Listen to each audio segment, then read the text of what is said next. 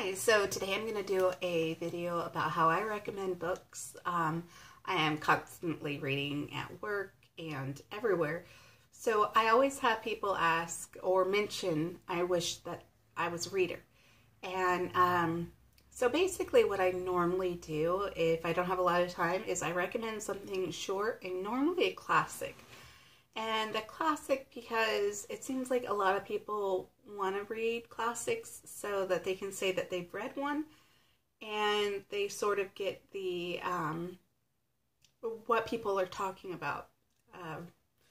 One book, Moby Dick, that's way too big to recommend right at first, and that's a difficult read.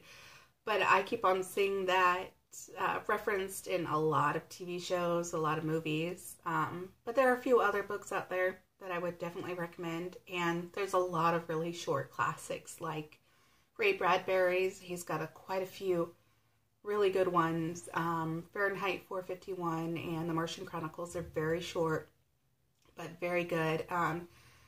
Great and very pertinent today.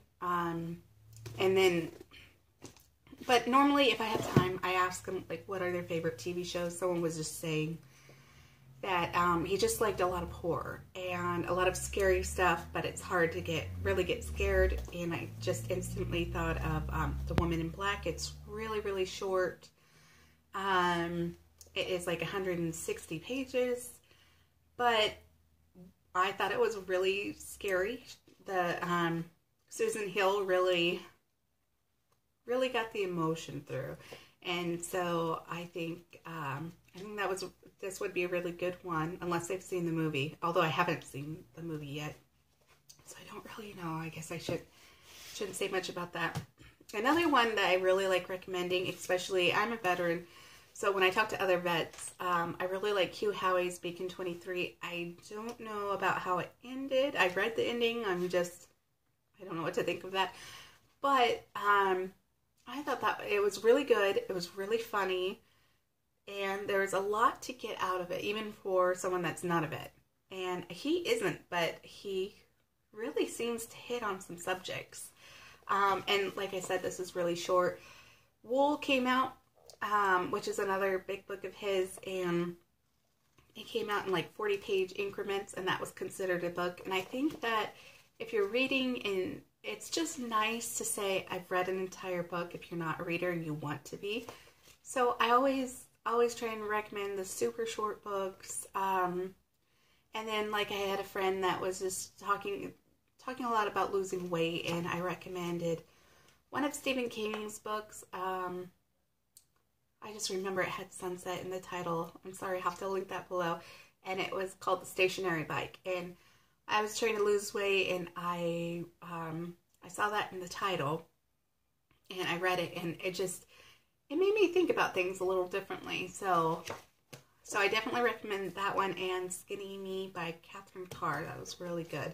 And it's free on Kindle and a few other places if you don't get the actual physical book.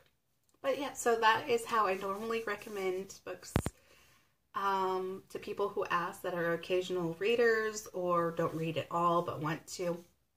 And then I always try and keep in mind, like, if they're very religious, there are certain books I'm obviously not going to recommend because there's a few out there that put down religion. And then if they are atheists, I'm not going to recommend ones where they kind of build it up, that sort of thing. So, there's a few things to keep in mind so that they actually like it.